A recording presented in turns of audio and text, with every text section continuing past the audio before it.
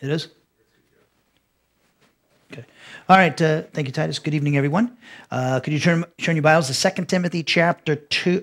I can't say it now. 2 Timothy chapter 1, verse 1. 2 Timothy chapter 1, verse 1. We're going to start in on our study, verse-by-verse study of this particular epistle, Paul's second epistle to Timothy. We wrapped up last evening our study of the introduction, which we talked about who was the author of this epistle and the recipients of this epistle, and where the author was when he wrote this, and who the person who received it, people who received this particular epistle, where they were located, and also the reason why it was written. The reasons why it was written was in the plural. And we just did a little bit of the historical context in which this epistle is found. That's one of the big things when you interpret the Bible. You always interpret it in its historical context. And we talked about the literary genre, what type of epistle this is, what kind of a letter this is, which is also very important in relation to interpreting it. So now that is, and we had an overview last night. We went through the epistle in one evening. It's only 4 chapters. And we went through an overview, a general outline, broad overview of what this epistle is all about, and saw the structure of the epistle. And then now starting this evening, we're going to go verse by verse, and we'll be noting verse 1 here this evening. And there's a lot of things in the salutation. Verses 1 and 2, as we saw last evening, are what we call the salutation, the introduction to the letter. And this takes place in Paul's letters usually before the body of the letter, obviously. And some of the letters that you see in the New Testament, like 1 John, don't have a salutation at all. But in this salutation, you have the author presents himself as Paul presented himself as the author of this epistle. And he identifies who he's writing to. And then what we're going to see here this evening in verse 1 is Paul identifies himself not only as the author of this epistle, but he actually describes his position and purpose in life. And that's very important. If you're going to do God's will, you need to know what God has made you to be and what gift you have and what is your purpose in life. So Paul knew that. And if you know what the game plan is for your life, it's easier to execute it if you know what it is. If you don't know what it is, you're going to be in trouble. So that's why we make it a point of emphasis here to study what the Bible says and what God's plan is for our lives. So that is our subject here this evening. We got a lot of ground to cover. There's a lot of stuff in this verse I want to show you about Paul and his apostleship and his position as an apostle. And then remember, we have on Thursday evenings after class, we have our prayer meeting. So everyone is invited, including you, Cheyenne. I have to pick on you tonight. So anyways, with that being said, now we have to confess our sins in case you got out of fellowship. Oh, poor Cheyenne. Are you smiling? No? Are you mad at me? Now, I can tell she's faking it right there. See, she's like this. And when she's faking it, she's going like this, so you can't see that she's smiling. I know you too well. Look at her. You're obviously smiling. Come on, let me see. Come on. It's so obvious, Cheyenne. You always know when Cheyenne is like faking like she's mad at you. She'll go like this. And then he does the same thing. He's like, he can't play poker. Neither one of them can play poker. Too honest. That's good. You never can be too honest. That's a good thing. All right, let's prepare ourselves with our heads bowed and our eyes closed. Let us pray.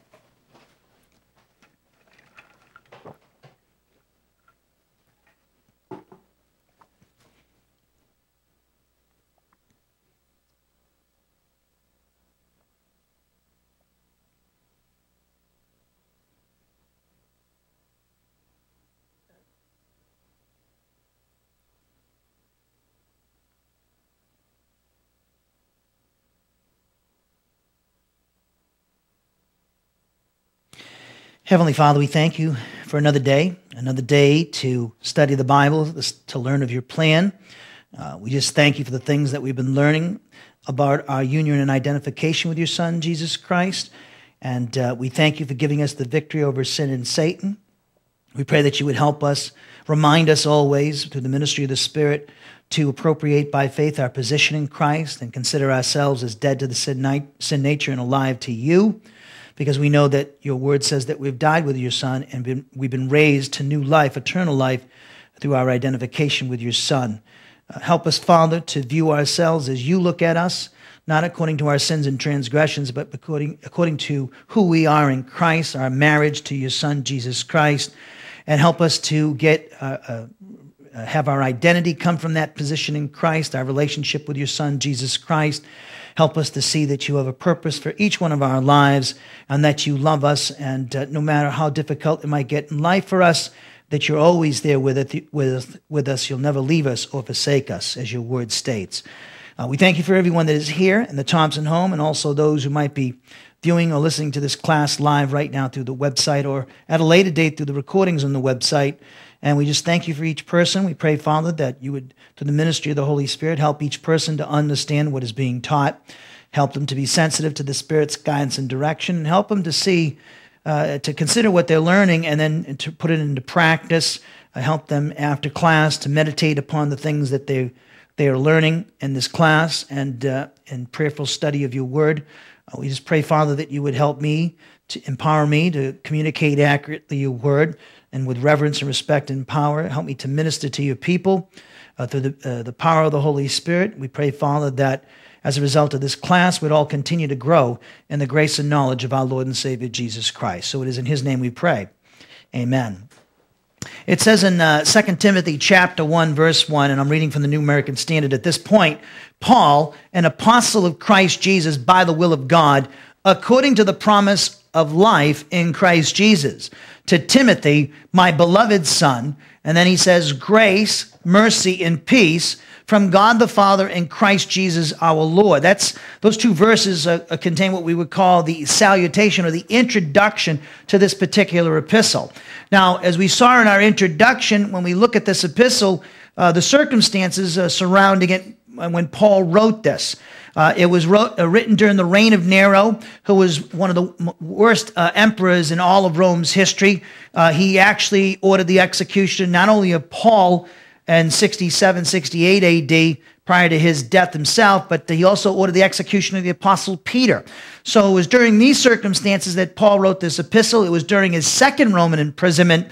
He had two, one between 60 and 62 AD when he wrote Philippians, Philemon, Ephesians, and Colossians, but then he was released, and for about 4 or 5 years, he was free, and he actually made a trip to Spain, according to what he said in Romans 15. He also probably, church history says he did make that trip to Spain via Rome, and so when he came back from that missionary journey, he was arrested. He was more than likely, it appears from this epistle, 2 Timothy, that he was arrested in a place called Troas, and he was arrested by the Roman authorities, probably under the orders of Nero. And at that time, Nero had set fire to the city. He had some of the vagrants in the city, the people, the low lives in the city. He had them set fire to the city because he had a great design of rebuilding Rome according to Greek architecture, and he fancied himself as a great artist himself. And so as a result of this fire, what he did is he blamed it on the Christians, and they were considered as pagans in Roman society, the Christians, because they didn't worship the pantheon of gods in the Roman world or Greek world. And so according to Tacitus, the Roman historian, and Suetonius, another Roman historian who did biographies of the emperors of Rome, these two men who were not friends of Christianity said the people of Rome were actually feeling bad for the Christians because Nero had blamed them for this great fire and this conflagration that enveloped the city.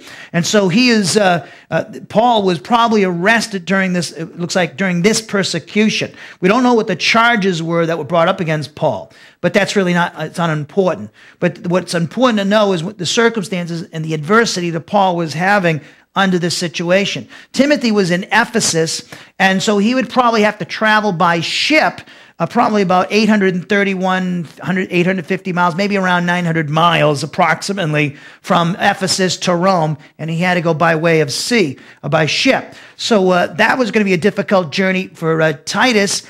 For Timothy, Titus was in Crete, as we studied in Paul's epistle to Titus. So it was during this time, around 67, 68 AD, that the Apostle Paul wrote this final epistle to his great friend, his disciple, and delegate in Ephesus, Timothy, who was a great, great man of God himself. So this is the circumstances surrounding the epistle, but briefly by way of review. So Paul identifies himself according to the letter writing in the ancient world in Paul's day.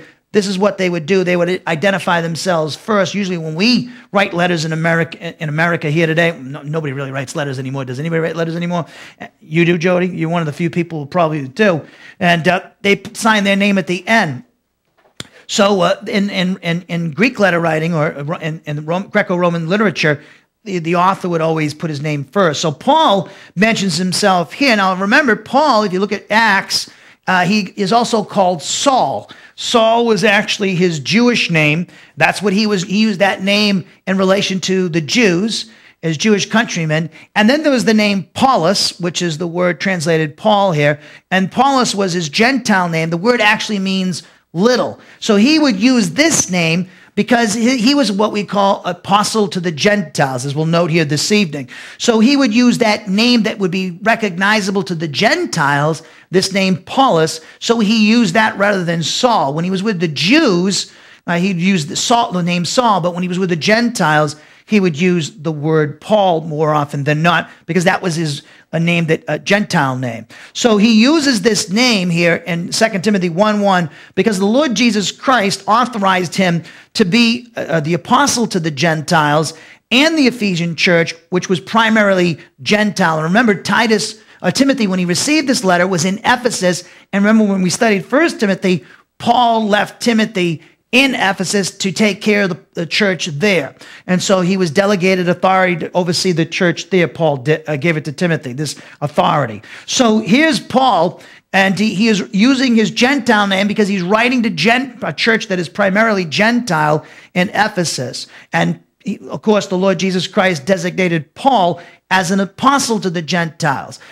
Peter was the apostle to the circumcision, Paul says, and that means he's an apostle to the Jews. Now, that doesn't mean that Peter never evangelized the Gentiles. Acts 10 says he did. That doesn't mean that Paul, because he calls himself an apostle to the Gentiles, never evangelized the Jews. Because if you read the book of Acts and you read Romans, and other things that Paul says in his epistles, he says the gospel is to be presented to the Jew first and then to the Gentile, because salvation is of the Jews. The Jews have priority. So we see here that, and then they were to go to the Gentiles. Even Jesus said this in the Gospels. So here's the Apostle Paul, and Paul gives us a little biographical sketch of himself in 1 Timothy and also in Philippians chapter 3. Which gives us an insight into this man prior to becoming a Christian. And of course, his conversion experience is recorded for us in the book of Acts, in Acts chapters 7, 8, and 9. So if you could hold your place and go to 1 Timothy. Actually, no, don't go to 1 Timothy yet. If you can hold your place in 1 Timothy if you want, but go to Philippians chapter 3 first.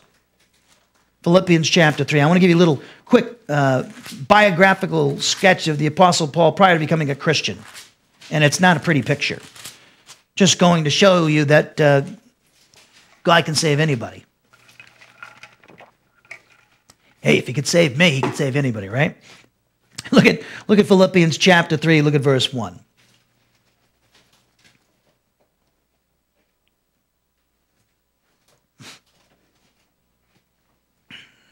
Philippians chapter 3, verse 1. Great epistle. I never finished this epistle when I was over at Prairie View. I think I broke that off to start to do First John, which I'm going to do over, and Ephesians, which I'm going to do over. And then I did Genesis, and I like the way I did Genesis. I did over 300 hours in Genesis, but I'm going to do Ephesians and Philippians over again in First John. I didn't like the way I did them. Those are too good. Those books are great. I didn't do justice to them. And that's another story for another day. Look at Philippians 3:1. Finally, my brethren, rejoice in the Lord. To write the same things again is no trouble to me. It's a safeguard for you. Beware of the dogs. Beware of the evil workers. Beware of the false circumcision. That's speaking of the Judaizers. We know that because the word circumcision is used for the title for the Jews, and he calls them false Jews by using that expression, false circumcision. He's talking about the Judaizers. For we are the true circumcision, who worship in the Spirit of God and glory in Christ Jesus and put no confidence in the flesh. Although, and now the Judaizers, the reason why he's bringing this up, because the Judaizers made a big deal about their, like we would say, the seminary they went to, their education. They had a rabbinical training. They had their degrees and everything, just like people have today. And they boasted about their what they were as rabbis and whatnot and stuff. And Paul goes, and that they were Jews and they were Pharisees or rabbis. He goes on and says, I'm all that and more than these guys. And don't listen to them because I'm superior to them in every way as far as my credentials as a Jew, but yet I don't consider these credentials as anything. They're meaningless because now I'm in union with Christ. So he says, although I myself might have confidence even in the flesh, my human nature, human ability, if anyone else has a mind to put confidence in the flesh, I far more. And he wasn't being arrogant. This is true. He was the top celebrity in Judaism before he became a Christian. Circumcised the 8th day, just like the law says you should. Jesus was circumcised the 8th day. Of the nation of Israel.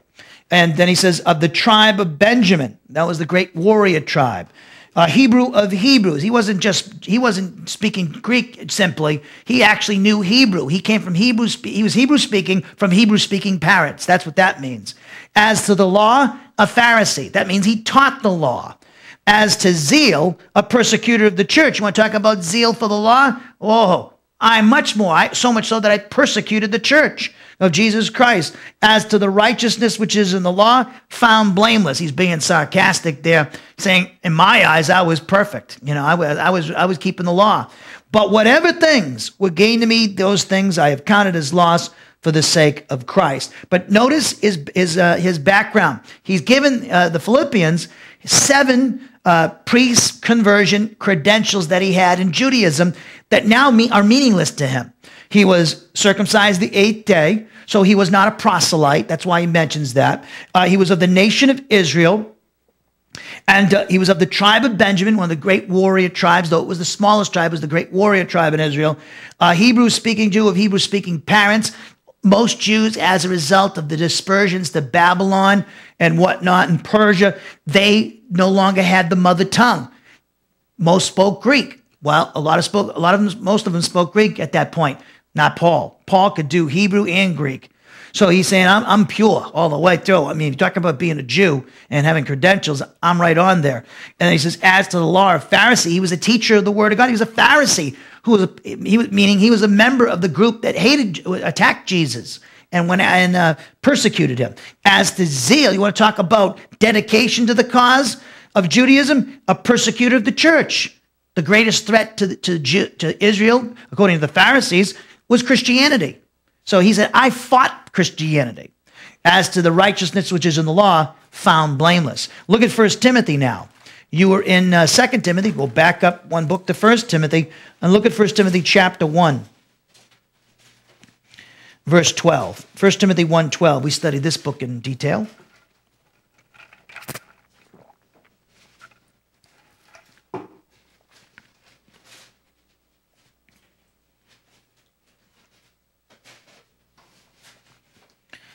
First Timothy 1:12, I thank Christ Jesus our Lord, who has strengthened me because he considered me faithful, putting me into service. Even though I was formerly a blasphemer and a persecutor and a violent aggressor, yet I was shown mercy because I acted ignorantly in unbelief. And the grace of our Lord was more than abundant with the faith and love which are found in Christ Jesus.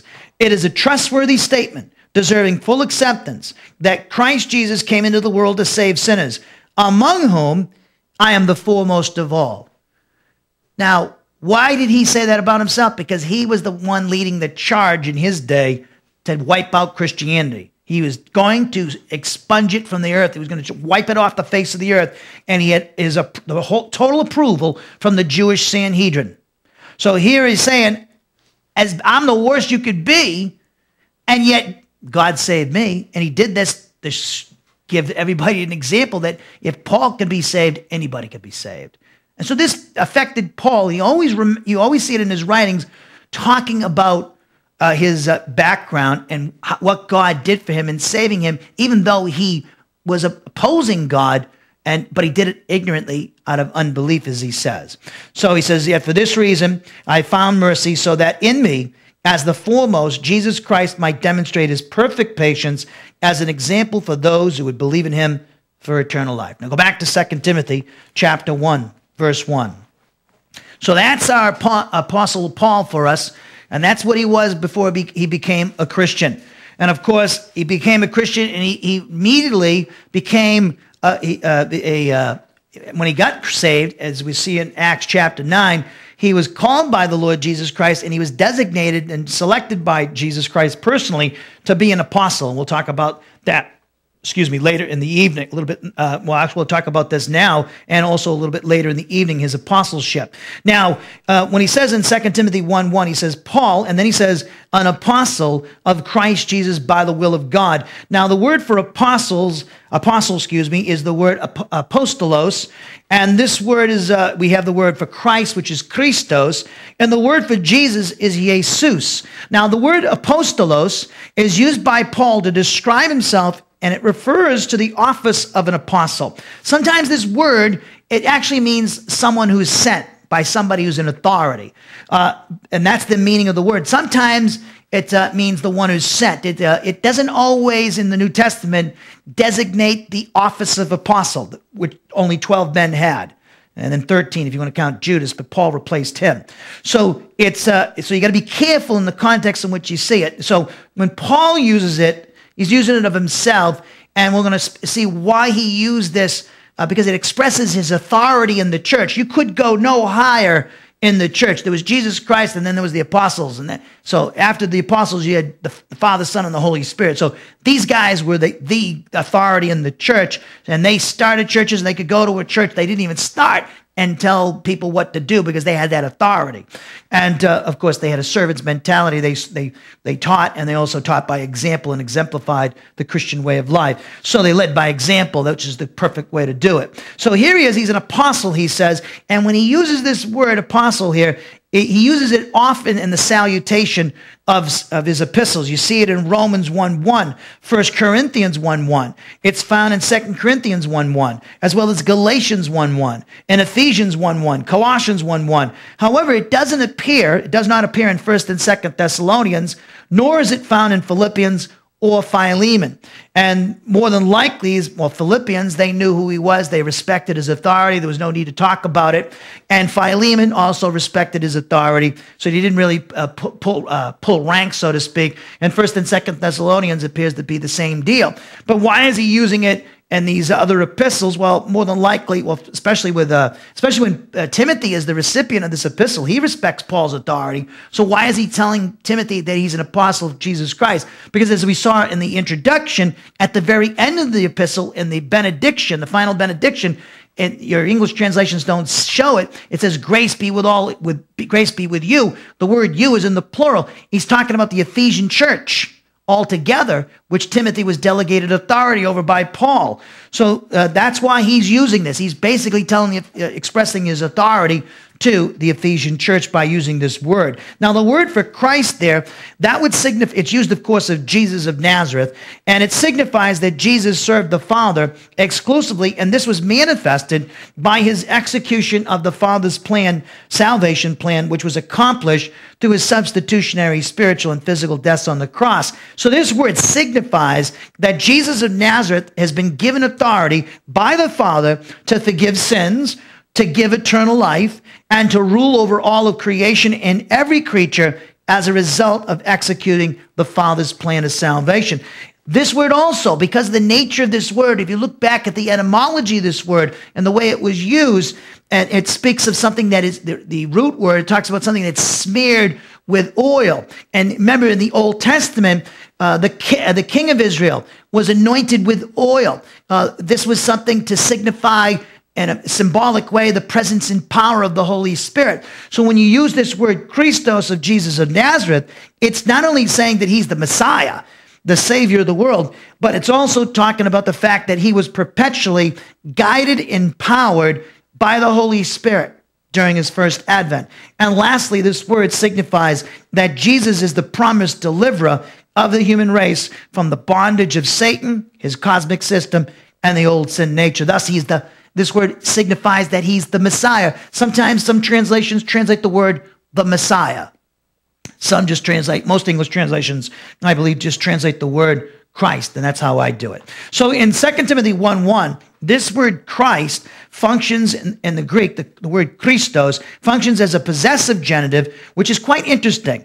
It indicates that when Paul states that he's an apostle of Jesus Christ, he's actually acknowledging the fact that he's been redeemed by Jesus Christ from the slave market of sin and delivered from Satan's power and authority and is now possessed by him. So the word is in the possessor, it's a genitive of possession, meaning that Jesus Christ possesses Paul. And this is true of all of us because Jesus Christ redeemed all of us out of the slave market of sin, not just the church, but the entire human race. And a sinner walks out of the slave market of sin and Satan's and imprisonment in the Satan's cosmic system through faith alone in Christ alone.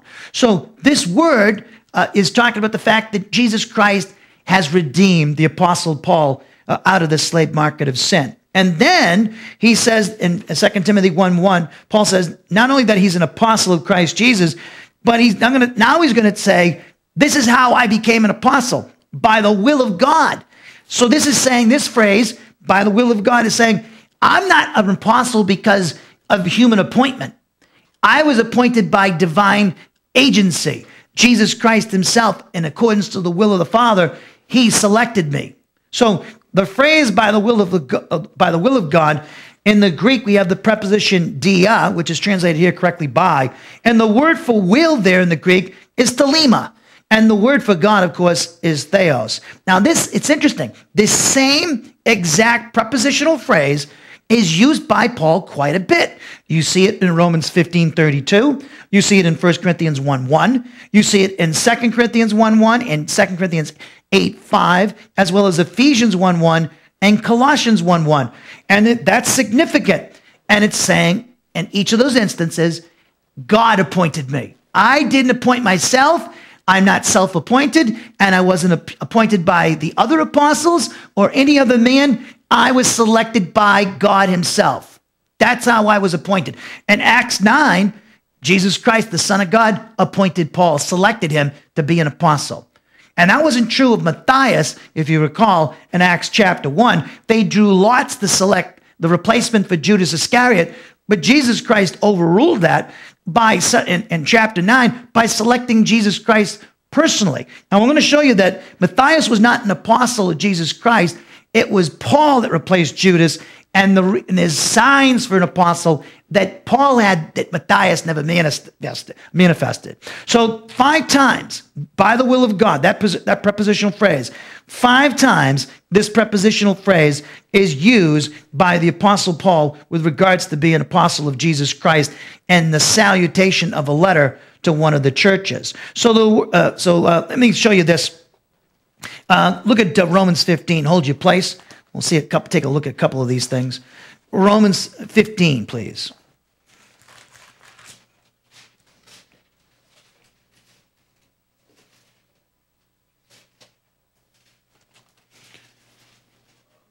Oh, actually, what did I say? Romans 15? No, I don't want Romans. Go. You're in Romans. Go with the next book, 1 Corinthians 1:1. My brain failed to function at that point. Look at 1 Corinthians 1:1. Paul, called as an apostle of Christ, Jesus Christ, by the will of God. Then look at 2 Corinthians 1:1. Go to the very next book.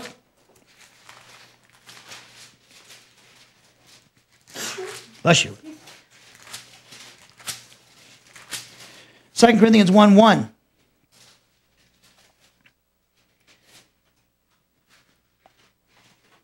Paul, an apostle of Christ Jesus, by the will of God, divine appointment.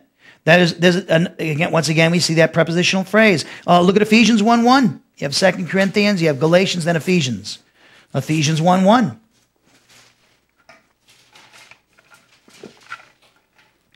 Paul, an apostle of Christ Jesus, by the will of God.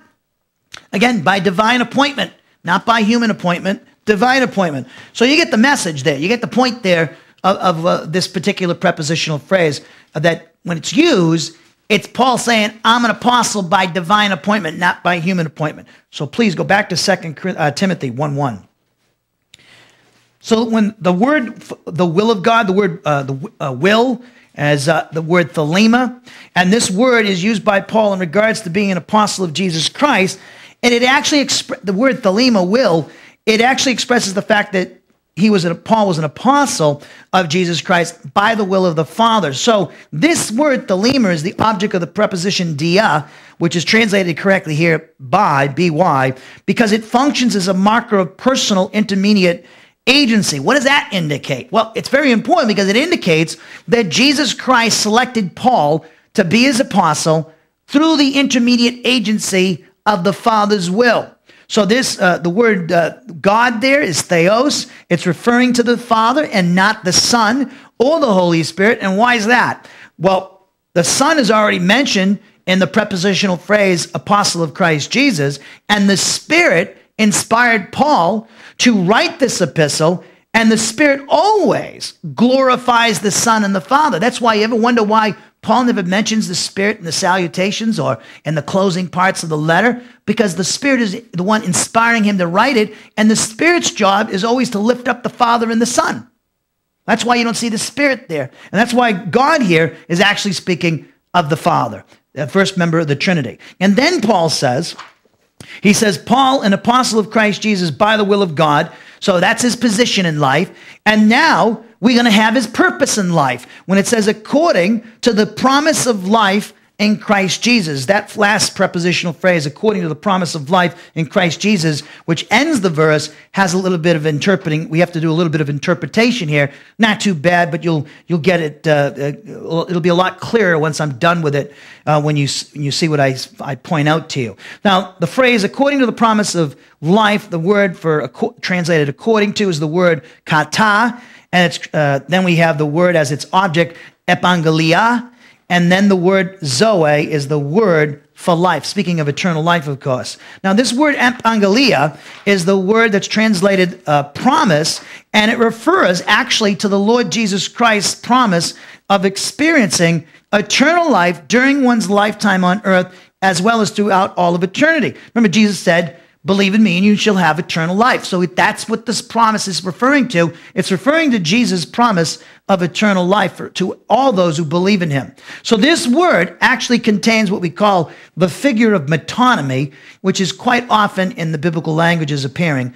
And it means that the promise of eternal life is actually put for the communication of this promise of eternal life. So therefore, what Paul is actually saying here is that he's an apostle of Jesus Christ by the will of the Father for the express purpose of communicating the promise of eternal life, which is in the person of Christ Jesus. This word that's translated promise in 2 Timothy 1:1, epangelia, is the object of the preposition kata, as I pointed out.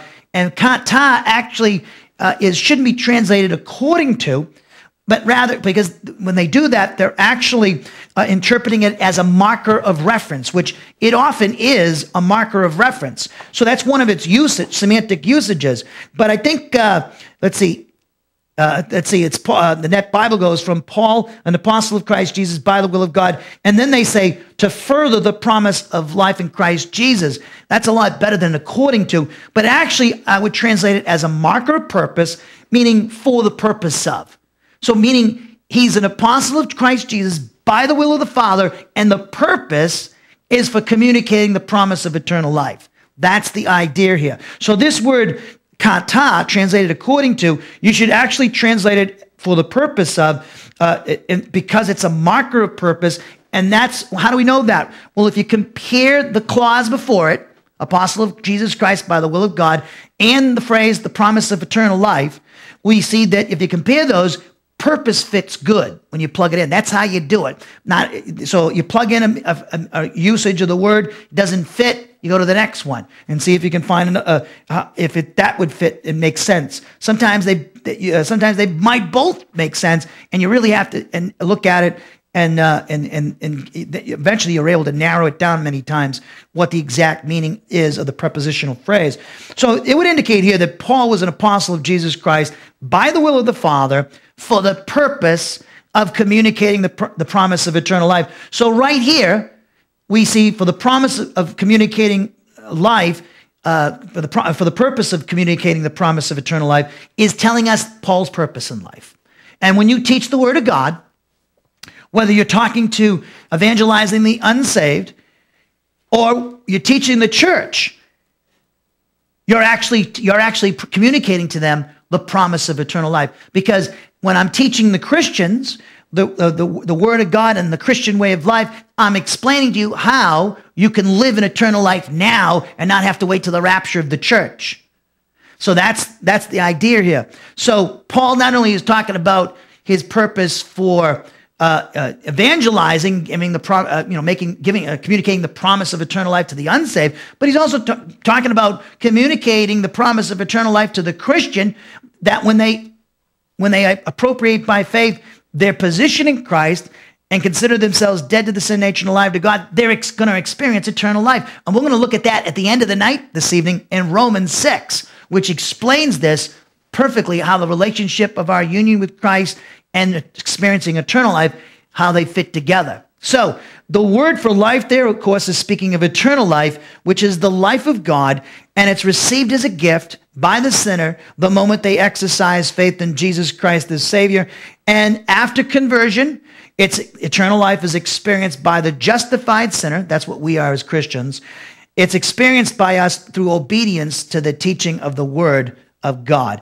And then lastly, we have the prepositional phrase, in Christ Jesus. You see this prepositional phrase everywhere in Paul's writings.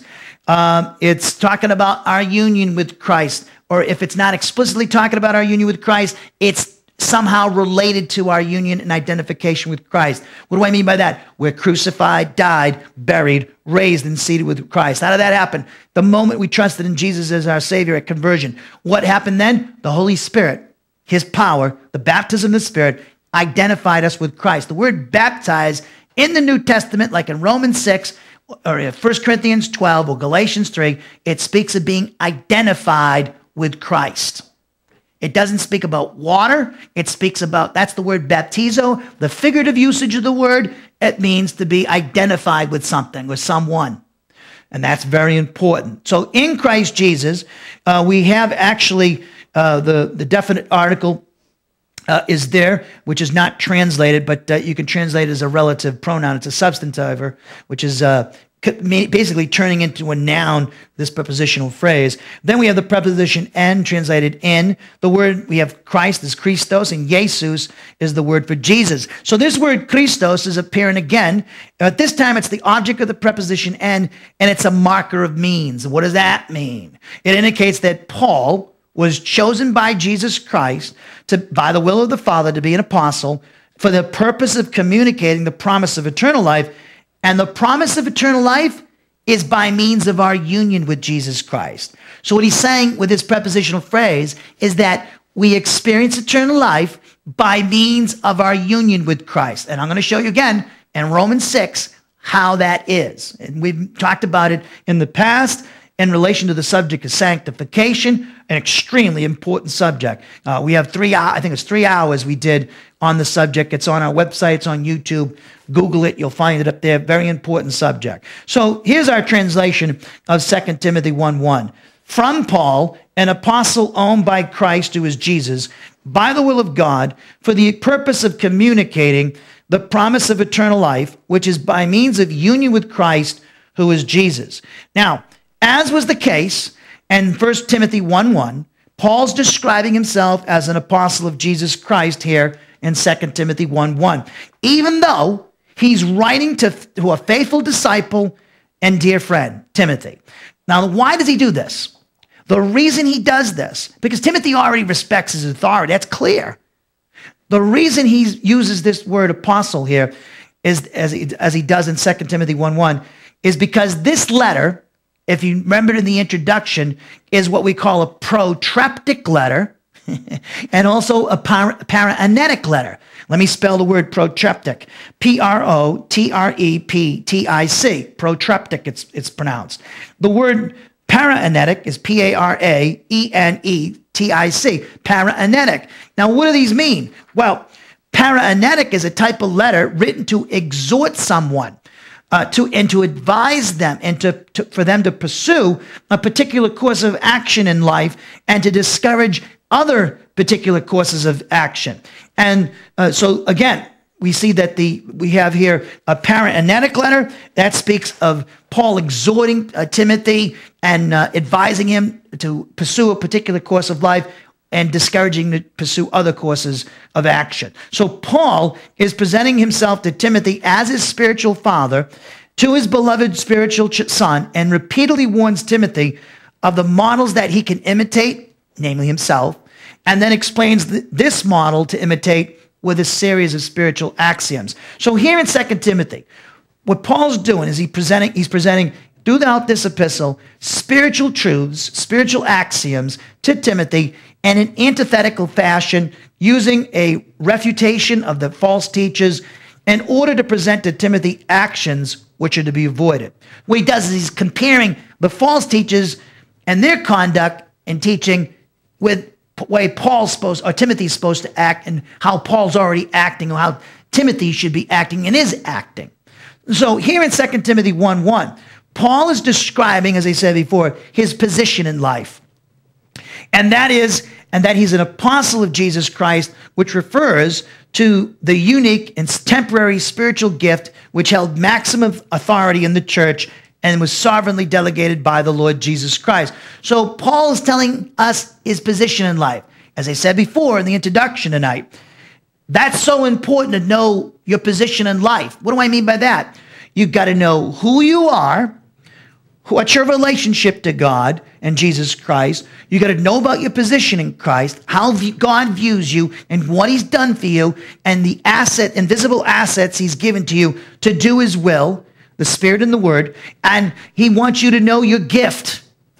How do you know your spiritual gift? The more you grow up spiritually, the gift will be made known to you. In fact, it'll manifest itself to others. So when you know, you should know, if you've been walking with the Lord for 10 years, you should know your spiritual gift by now. And a lot of people don't, because they don't want their spiritual gift, because they want to be out in front, and they got a big arrogance problem, and they think that they have some other gift, and really they have another gift, and the church gets hurt because they think more highly of themselves, because everybody wants to be a pastor. Everybody wants to be, have a gift, or the gift of what do they call it? Leadership. Everybody wants to be the head honcho. Well, not everybody can be that. Just like a football team can't have 11 quarterbacks. They have to have linemen, you have to have receivers, running backs. There's one quarterback. So, like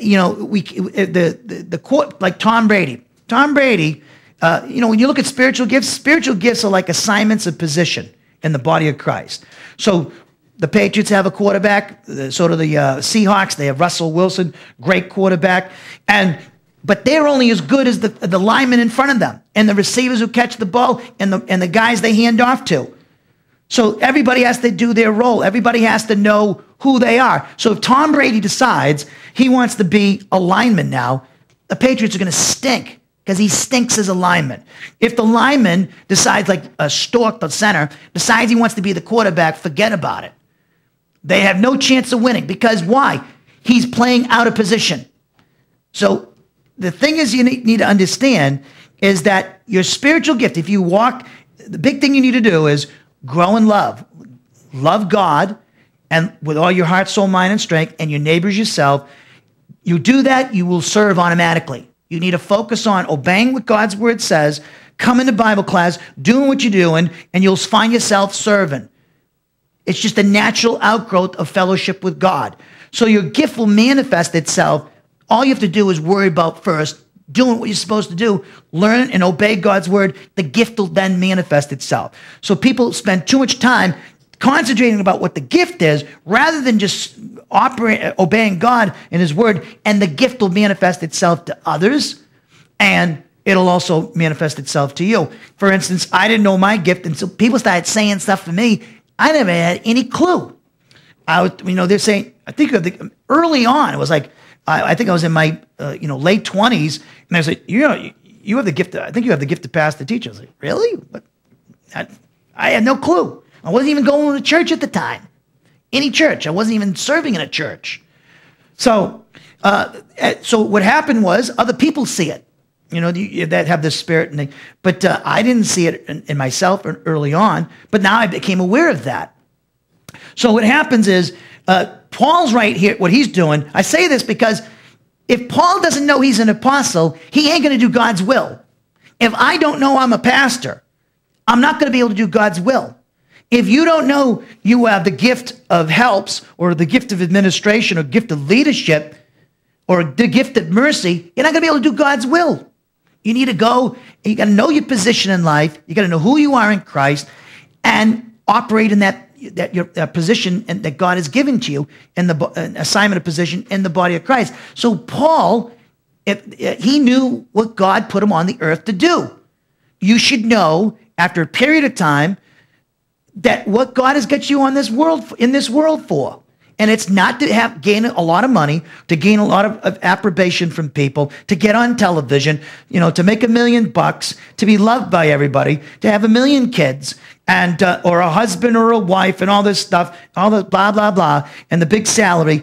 That's not why we're here. We're here to serve God and to serve each other. And Paul knew that. And he was an apostle, not so he could push people around, but so he could serve people. He understood the principle of spiritual leadership. It's servanthood. Jesus said, the Son of Man came not to be served, but to serve others. Do the same. Serve others. That's what he taught in the Gospels. So the 12 men who were selected by Jesus Christ to the office of apostle were, first of all, Simon Peter. Then there was Andrew, James, John, Philip, Bartholomew, Thomas, Matthew, Simon the Canaanite, James the son of Alphaeus, not the lesser, Thaddeus, also called Jude, and Saul of Tarsus, also known as Paul. Now remember, in Acts 1:26, Matthias was selected to be an apostle by lot to replace Judas Iscariot. However, this selection was not honored by God, since he was not personally selected by the resurrected Christ as the other 11 men were, nor did he demonstrate any sign gifts. Now, we can also confirm that interpretation about Matthias, because if you read Revelation, you see the New Jerusalem, and it talks about the 12 apostles. If Matthias was an apostle, there would be 13 pillars in the New Jerusalem with the apostles' names on it. And Matthias would be one of those names. But Matthias is not mentioned. There's not 13 apostles. There's 12. So that tells you what they did in Acts 1 was not by the will of God. Again, this was Peter jumping the gun. He was impetuous. And they didn't wait for God. The Lord chose Paul personally. If the Lord Jesus Christ wanted to replace Judas Iscariot with Matthias, he would have came down like he did with Paul and said, this is my guy. But he didn't do that. So one of the requirements for holding the office of apostle was the experience of seeing the resurrected Christ, as Paul had when he defended his ministry in 1 Corinthians 9, 1 and 2. Now, another requirement for holding the office of apostle was that of possessing the sign gifts, such as healing, which Paul demonstrated he had many times during the course of his ministry. Acts 14:10, Acts 16:18, Acts 19:11, Acts 20 verse 10, Acts 28:8. He also demonstrated the sign gift of tongues, which is assigned to the Jews to evangelize unbelieving Jews. Paul also demonstrated that he possessed this gift. So he had the signs of an apostle, is what he mentions. So this is very important that we see this. Let me see if I can find this for you where I want to go. Let me just check it real. Look, 1 Corinthians chapter 9, I think it is. He mentions this. I might be wrong here.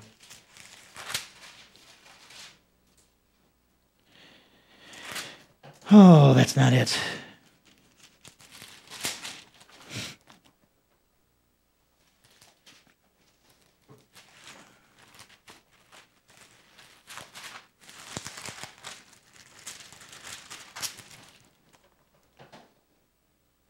Yeah. Well, if he says, Oh, he talks about the signs of the apostles, and of course I don't have it on me right now.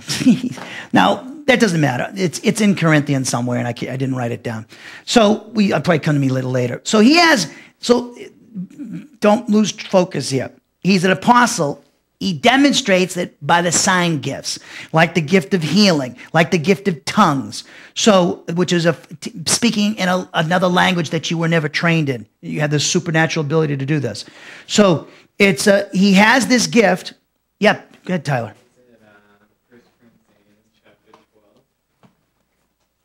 I don't know if that's it. Verse 12, it does talk about the gifts. And also, 1 Corinthians chapter 12, you said? 12 through 31. Talks about the gifts of the tongue. Yeah, but that's not the passage. That's not the passage. Good try, though. That's not the one I'm looking for. But we might probably... 13 also does.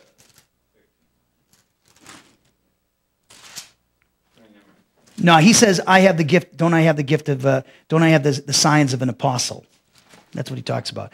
But that's good. You're on the right track.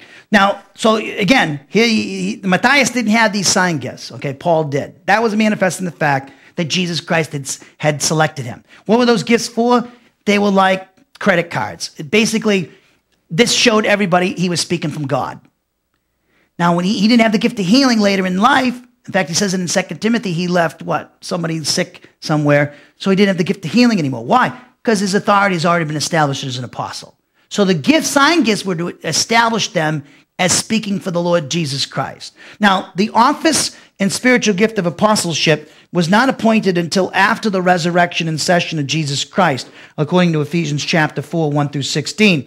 Now, the distribution of spiritual gifts was authorized by the Lord Jesus Christ as a result of his death, resurrection, ascension, and session. However, the actual appointment of the spiritual gift of apostleship was made by God the Holy Spirit, according to 1 Corinthians 12:11. So don't miss that. Jesus Christ, according to Ephesians 4, he gave gifts to men. Like in Ephesians 4:11, he gave some as apostles, some as prophets, some as evangelists, some as pastor teachers.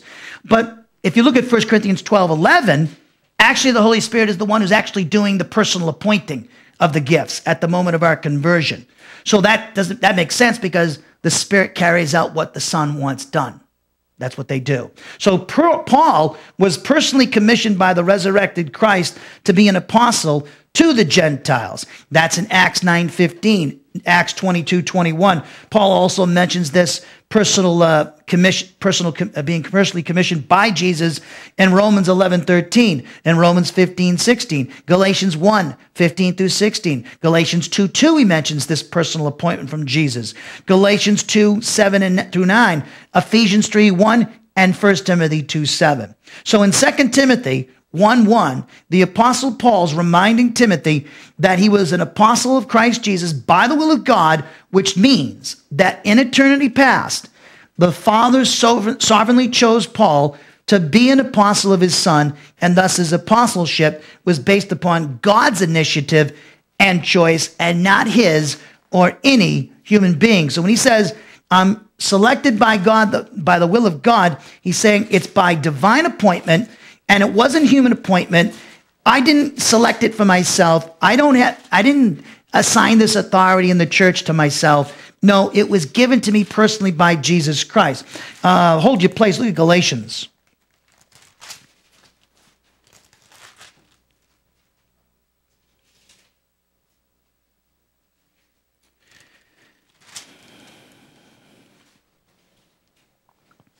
Look at Galatians chapter 1.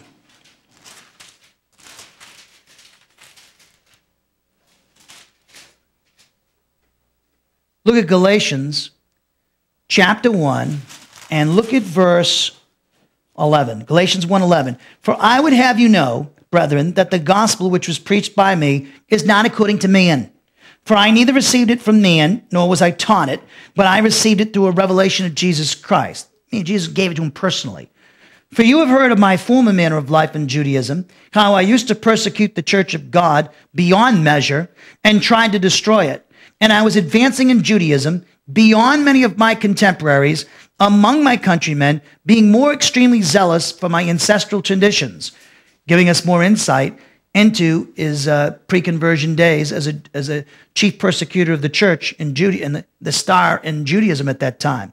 But when God, who had set me apart, even from my mother's womb, before he was even his body was conceived, and called me through his grace, was pleased to reveal his Son in me, so that I might preach him among the Gentiles, I did not immediately consult with flesh and blood, nor did I go up to Jerusalem to those who were apostles before me, but I went away to Arabia and returned once more to Damascus. And then he goes on and keeps on talking about his time with Peter in Jerusalem. But notice he's in verse 15, the Father chose me from eternity past, and this appointment was manifested in time when Jesus Christ knocked him off his high horse on the road to Damascus, and he became saved. So you can go back to 2 Timothy 1:1. Still one more passage I want to get. And I promised you that early in the evening, and I'm going to get to that passage in Romans 6. So in 2 Timothy 1:1,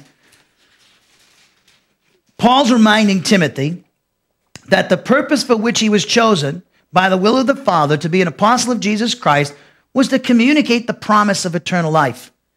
At the moment of conversion, when the sinner experiences eternal life by exercising faith in Jesus Christ as their Savior, and after conversion, they can continue to experience this life through faith in the Word of God. So 2 Timothy 1:1 closes with Paul communicating to Timothy that eternal life is experienced by means of being in union with Jesus Christ.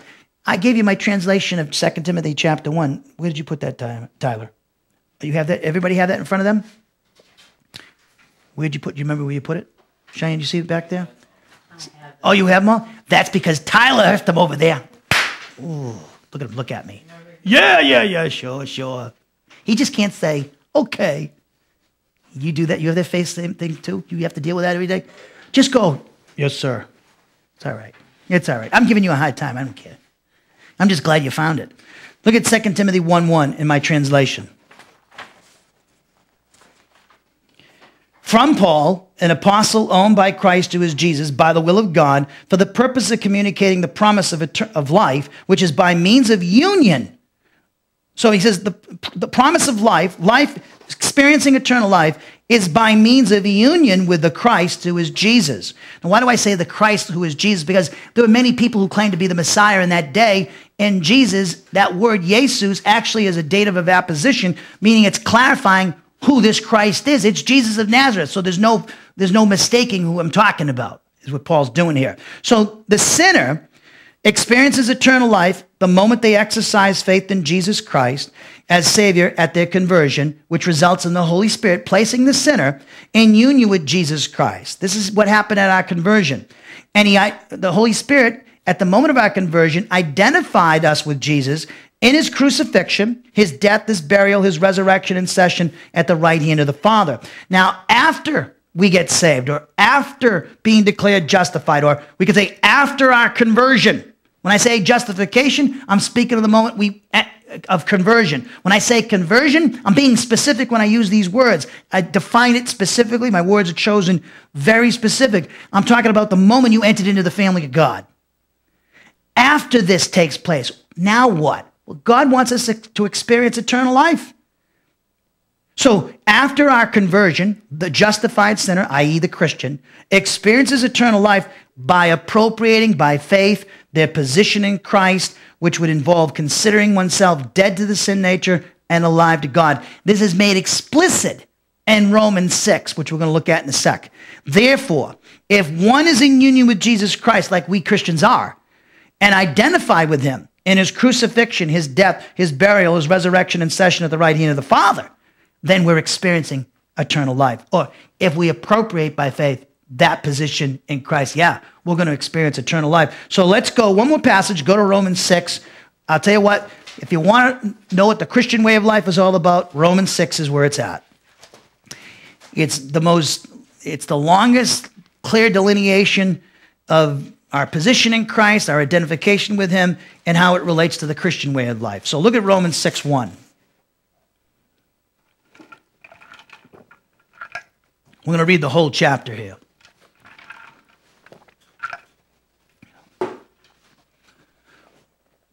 Romans 6:1. What shall we say then? Paul used to do this. He'd take up the arguments of his opponents. He listened to his enemies and their arguments, and then he used them in his writings to refute them. And so he says, what shall we say then? Because some people say, oh, you're teaching grace. See, the Jews would say, oh, Paul, you're saying telling people that they don't have to keep the law to get saved. Well, aren't you telling these people to be lawless? And then they're just like, you're teaching these Gentiles that they can live any old way they want. And Paul's saying, no, you're not justified by keeping the law. You'd have to keep the law perfectly. So you'd have to have faith in Jesus because you're saved on his merits and his merits alone and what he did for you on the cross. And so now we can talk about works after you're into the family of God. You're saved for works, not on the basis of works. Let me repeat that. We're saved not on the basis of works, but for the purpose of performing good works. So that means we have to get saved first, get the gift of the Spirit, then we have the capacity to perform good works that are pleasing to God. We study that in Titus. If you can get that, you got a lot more than a lot of other Christians have today. Sadly, I hate to say that. But so Paul's opponents say, "Oh, you're telling us the grace is you're giving grace as a license to sin," and he says, "No way." What should we say then? Are we to continue in sin so that grace may increase? It's by grace, Paul, so we could just live like hell, right? No, may it never be. You can't. In fact, when he says absolutely, when he says may it never be, I like absolutely never. By no means. He's emphatic. You can't. It's the strongest way in Greek to say something emphatically. No, never. Okay. How shall we, who died to sin, still live in it? That's our identification with Christ in his death. That's retroactive positional truth. When Christ died, God says you died. How is that the case? Well, remember Romans 5:12-21. The whole human race is shut up under two people, Adam and Christ, the last Adam. We were all in Adam prior to becoming Christians. Now that we're Christians, we're under the headship of Christ. We were condemned under Adam, but now we're blessed under Christ. So in Christ, we're identified with Christ and those great events in his life that provided our so great salvation. We're identified with him in his crucifixion. Paul says, I am crucified with Christ. Galatians 2:20. We've been died with Christ. We're buried with Christ, as he mentions in Romans 6, and we're raised and seated with Christ, as he says in Ephesians 2. That's how God views you. That's what he's done for you through the baptism of the Spirit, and that's how he wants you to adopt that viewpoint of yourself. We'll see it here. So he says, or do you not know that all of us who've been baptized, that means identified with Christ Jesus, have been identified with his death. So when I use baptized there, I'm going to change it to be identified with, because that's what the idea is, the word in the Greek is. It has nothing to do with water. So he says, don't you know, or do you not know, it's something you should know as a Christian, that all of us who've been identified with Christ have been identified with him in his death? Meaning God looks at you and I as dead with Christ. This is why no one can say you have to keep the law. You know those Seventh-day Adventists, they wanted to keep you under the law. He said, I'm dead to the law. He said that in Romans 7:1-6. If I've died to the law, I'm not under the law's authority. I've died with Christ. How can I be under the authority of the law anymore? I'm dead to it. I'm dead to the sin nature now. The sin nature can't condemn me. God can't condemn me because of my sin, because I've died to it. That's the cross for you. Therefore, we have been buried with him through baptism of the Spirit, into death, Christ's death, so that as Christ was raised from the dead through the glory of the Father, so we too might walk. That means live your life in newness of life. I think the Net Bible translates this phrase, new life. That's exactly the way you should translate it. It means talking about eternal life. So you died with Christ, so God could raise you with Christ so that we could walk in eternal life. For if we have become united with him in the likeness of his death, in the Greek, the first class condition, it's the assumption of truth for the sake of argument. It's an argumentation. It's the way you argue people, and debate is technique. So he says, you could say, for if, and let us assume that it's true for the sake of argument, we have become united with him in the likeness of his death, and the audience would agree because they've been taught this. And we have. Certainly then, we should also be in the likeness of his resurrection. That's the guarantee that we're all going to be raised from the dead. So then he says, knowing this, that our old self, our old way of living, the old nature, was crucified with Christ, in order that our body of sin might be done away with, so that we would no longer be slaves to sin. For he who has died is freed from sin. So when you come to temptation for sin, you got to say to yourself, you have to think, I've died with Christ. I'm dead to sin. Why am I going to commit sin when I've died to sin? Doesn't make any sense. God crucified me with Christ so that I wouldn't be sinning, so I don't have to sin anymore. I'm not a slave to sin anymore. I don't have to do that all the time. I can say no to it. Now, if we have died with him, and again, the Greek says we have, if we die with Christ, we believe that we shall also live with him, knowing that Christ, having been raised from the dead, is never to die again. Death no longer is master over him. For the death that he died to sin once and for all, the whole human race. But the life that he lives to God. Now look what he says. Even so, consider.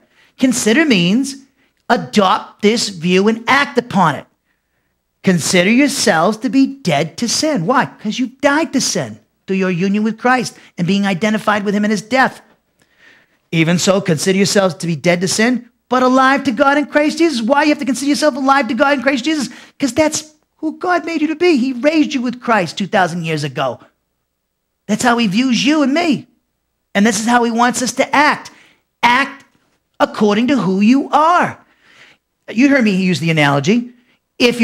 Why would you want to dress like a bum, live like a bum, go to lousy, don't go to, live as a hermit in your, get a little shack in the woods and shoot raccoon for supper or squirrels for supper when you're a multi-million, billion-dollar rich person? Why would you live like that? I mean, you can, but really, you're not really living or acting as who you really are.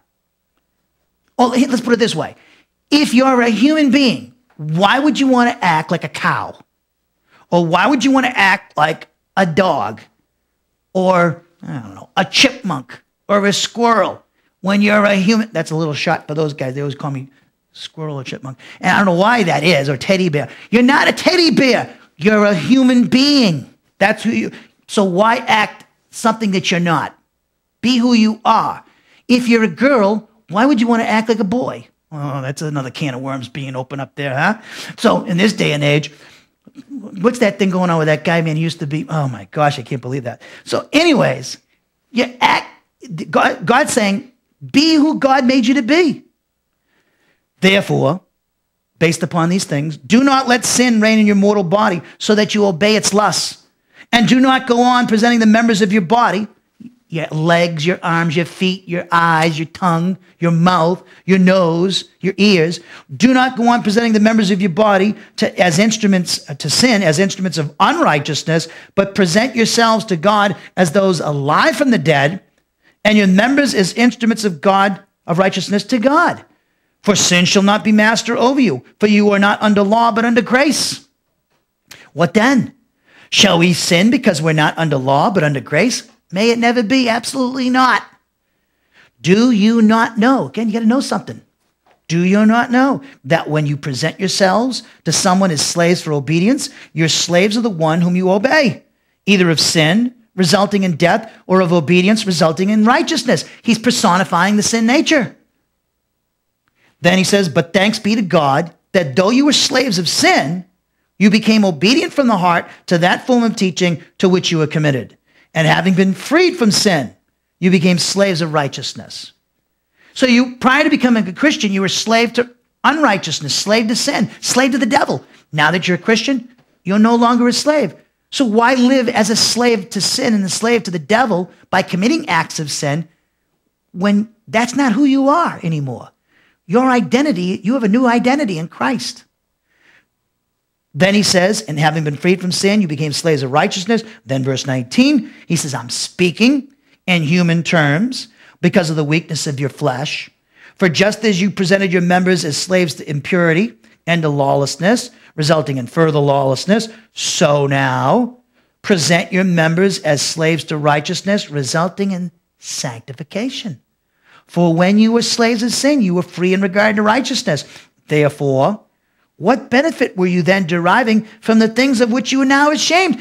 I mean, really, think about what we did prior to becoming a Christians. We're ashamed of it. Do we ever derive any benefit? Did it ever do us any good, sin? No. It made us miserable. For the outcome of these things is death. And now look what he says.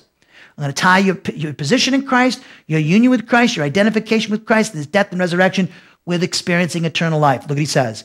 But now, having been freed from sin and enslaved to God, you derive your benefit resulting in sanctification and the outcome, eternal life. For the wages of sin is death.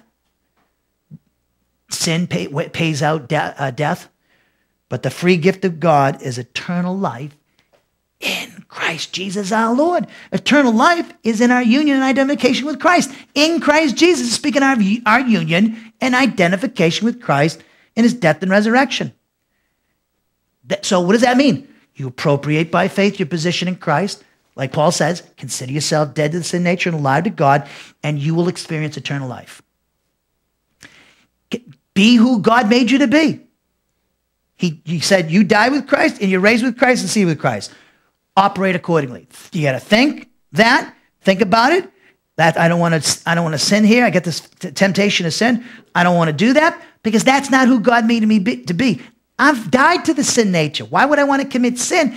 I'm dead. That's who God made me to be. He made me to experience eternal life, not loss of fellowship. He saved us so we could have a relationship with him. Eternal life.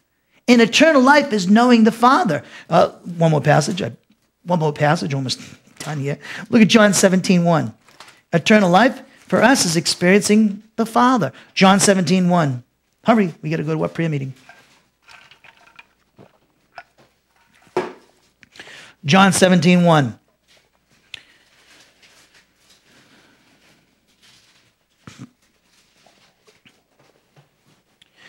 John 17:1, this is Jesus' great high priestly prayer. Jesus spoke these things he said in chapters 13, 14, and 15, and 16.